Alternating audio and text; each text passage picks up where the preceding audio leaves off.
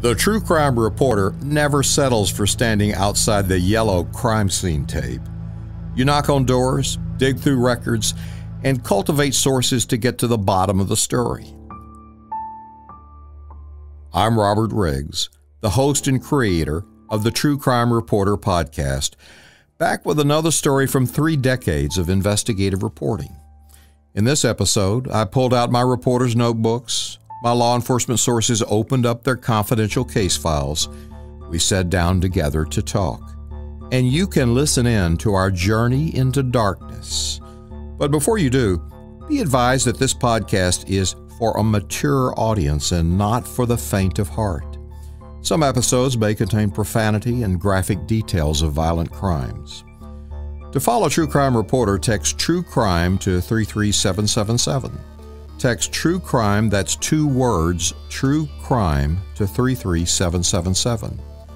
With that said, here we go on another journey into darkness. My investigation of the parole of serial killer Kenneth McDuff uncovered a shadowy world of influence peddling inside the Texas prison and parole systems. For years, parole board members and their staff had been leaving the system to become parole consultants. They, in effect, went to the dark side, using their relationships, if not money, with their old cronies still on the parole board to release their inmate clients early. Fireworks broke out in a Texas Senate hearing when the former chairman of the parole board was subpoenaed to answer why he paroled serial killer Kenneth McDuff and who he represented as a parole consultant. Texas inmates thought a ticket to freedom had arrived in their prison mail. They started receiving personal letters from former parole board chairman James Granberry. You may recall from the first episode that Granberry suddenly resigned his chairmanship of the parole board a year earlier, after being grilled by Senator Ted Lyon about the release of death row inmates, including Kenneth McDuff. Granberry set up shop as a parole consultant. He solicited business from inmates and their families. When inmates opened their prison mail from Granberry, they felt as if they had drawn the get-out-of-jail-free card in Monopoly. Granberry wrote, "A mutual friend of ours told me that you might desire representation in securing your parole. If you would like for me to review your case to determine whether I might be able to help you, please write to me, or you may want a member of your family to contact me." Well, Granberry stated at the end of the letter, "I'm enclosing a couple of my cards for your use." Granberry claimed to me he didn't know how those cards ended up inside Texas prisons. In June of 1992, I recorded my confrontation interview with Granberry. When you left the board, you became a consultant, and you had some inmates pass your cards out in the prison. I'm told that happened too, but I don't know how that came about. How would an inmate get your cards? I have no idea. They were out soliciting business? No, not at all. I don't know how that happened, but I was told that story. I learned from inmate sources that staff members of the parole system were helping Granberry drum up business from inmates and their families. John Moriarty investigated Granberry and parole consultants for the U.S. Attorney in Waco. He says it was all a scam. There was also lists of people that were on mandatory release coming up, that some of these parole board members, former parole board members that were consultants now, would get these lists and know who was going to be released. And so they would get the family information from their contact inside the agency, call the family and say, if you come today with $400 or $500 or $600 or $1,000, he'll be out next Thursday. I guarantee you that. Well, the reason he could guarantee it is because it's already done. He's a mandatory release. This seemed to me to be the perfect crime because Texas is under pressure to release, hundreds and hundreds of inmates. So who's going to notice that I'm taking money to let the worst of the worst out?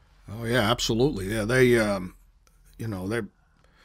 they're feeding off the system. They're taking advantage of an opportunity, a business opportunity in their minds.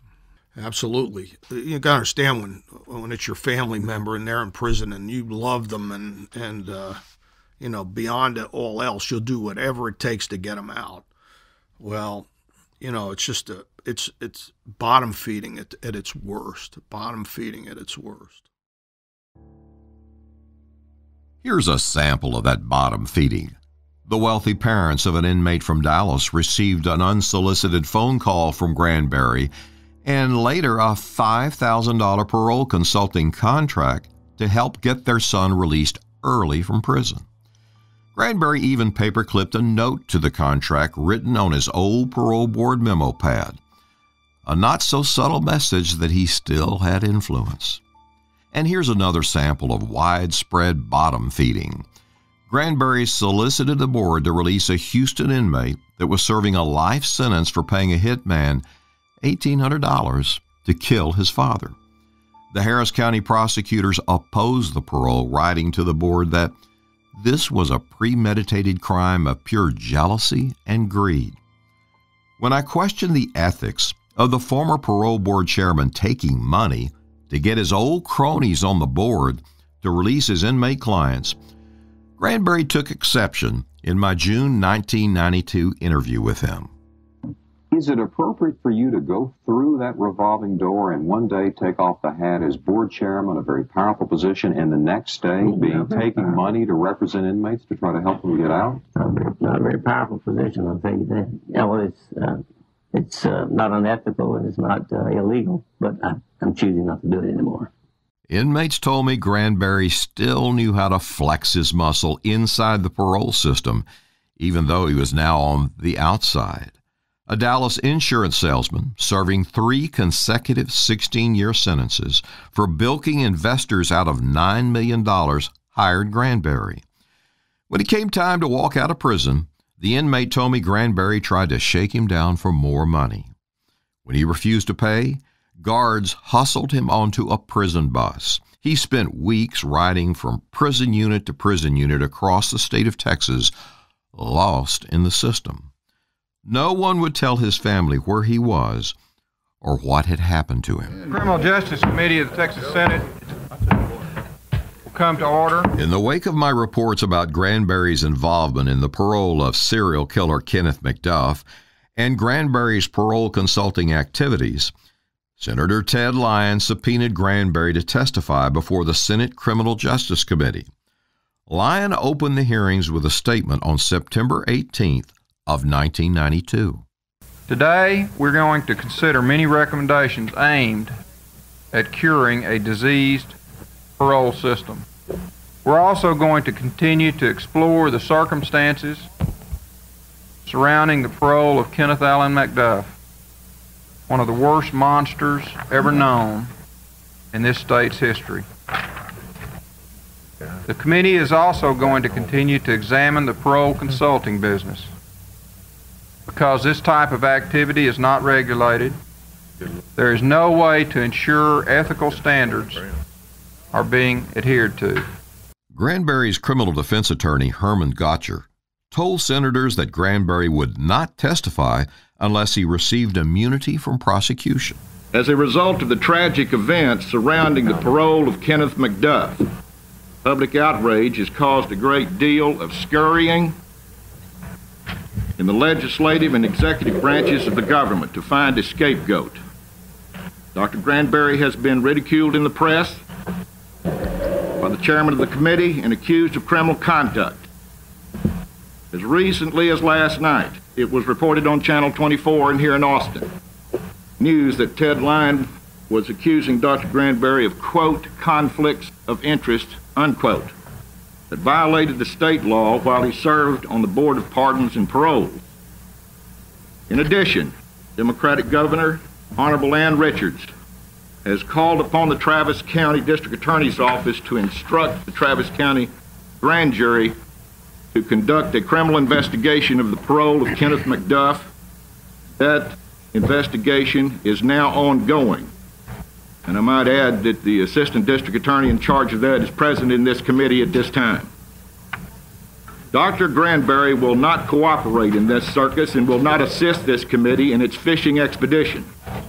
I have instructed Dr. Granberry to assert his right under the Fifth Amendment to the United States Constitution in Article 1, Section 10 of the Texas Constitution. Granberry, through his attorney, refused to turn over a list of inmates that he represented as a parole consultant.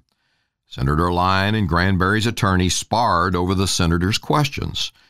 Granberry flashed a smug grin when Senator Lyon asked about the parole of Kenneth McDuff. Well, then I have some questions that I want to ask.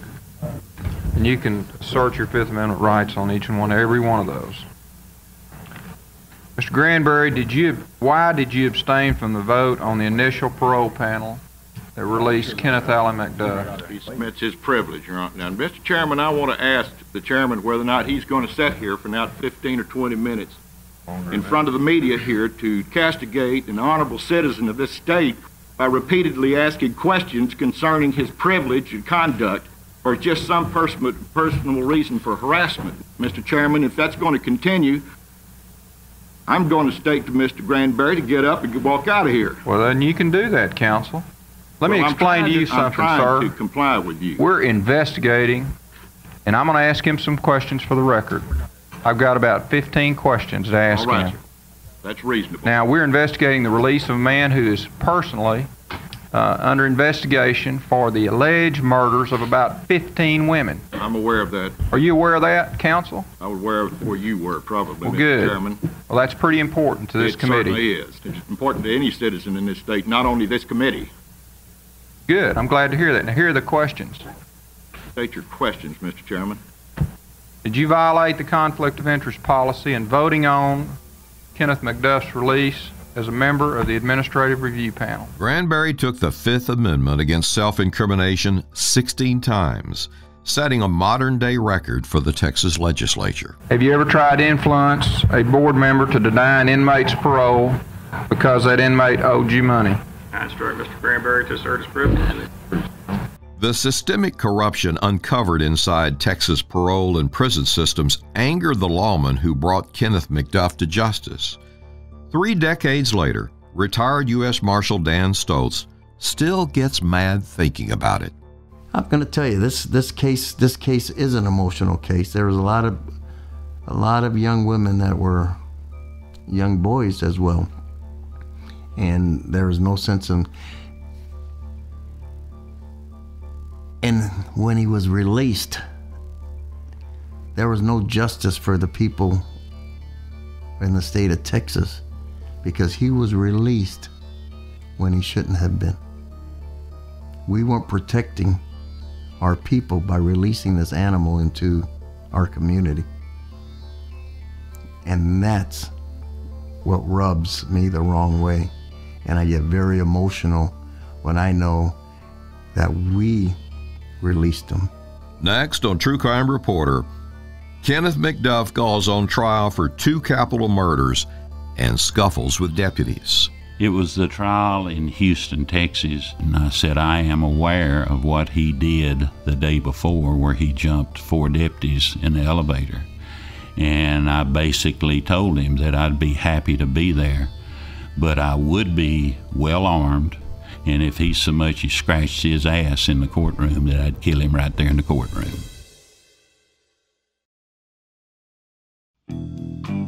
Aren't you glad it's not a crime to love reality TV? Hey, true crime lovers, this is Shannon, one of the researchers for this podcast. Paper Chaser Paper Goods is your go-to spot for all of your reality TV obsessions. Check out paperchaserpaper.com and channel your love of the Real Housewives with Paper Chaser's reality TV themed gifts. From cocktail napkins to Bravo TV themed invitations, Paper Chaser has everything you need to host happy hour at your place and be the it girl of your inner circle. Now remember, it's not a crime to love reality TV. Paper Chaser believes life's a party, so celebrate something every day.